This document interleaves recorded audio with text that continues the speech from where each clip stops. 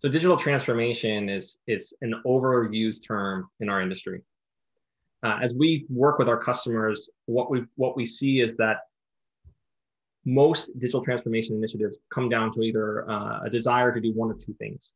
One is, how do I drive efficiency for my organization?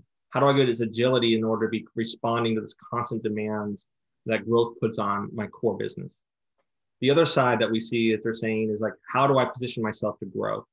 How do I open up new markets? How do I create new products? How do I leverage this thing called technology or digital to be able to expand my reach and provide the scale? How do I create a platform that allows me to sort of bridge into adjacent markets, or to partner more effectively with my existing partners so that I can experience that asymmetrical growth that comes through reach. The challenge that we see at the start of these initiatives, it's unclear what the vision is.